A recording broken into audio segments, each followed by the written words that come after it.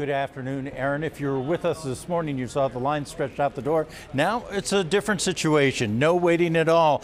But the moderator says things have been busy this morning. About half of the registered voters have cast their ballots so far. Although it wasn't without problems. Like another ward in Manchester, they did have problems with their voting machine. We're not an early voting state. However, across New Hampshire, voters were up early.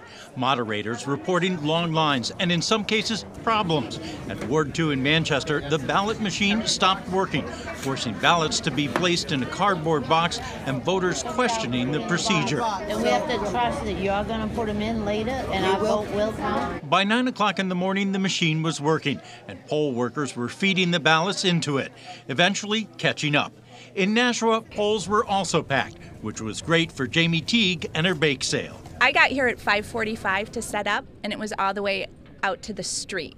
This is the shortest it's been today. There were two issues on Eric Frederick's mind as he voted. Immigration, taxation. The economy and the direction of the country were issues important to George Brzezicki, but it wasn't just about the national races. The local elections especially, you know, where we're at with our state reps and Senate rep. And then there is civic duty. It's such a privilege to be able to vote. You know, even if you don't like the candidates running, it's important to pick one at least and to cast a vote, because if you weren't able to do it, that'd be terrible. Turnout could set a record today. The Secretary of State believes there are a number of factors driving that. The role that we play at the beginning of the process, and we seem to always, in the end, potentially can be the decider.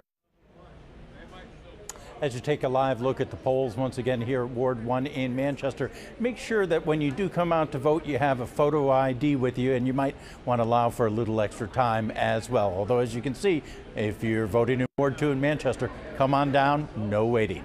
Reporting live in Manchester, Ray Brewer, WMUR News 9.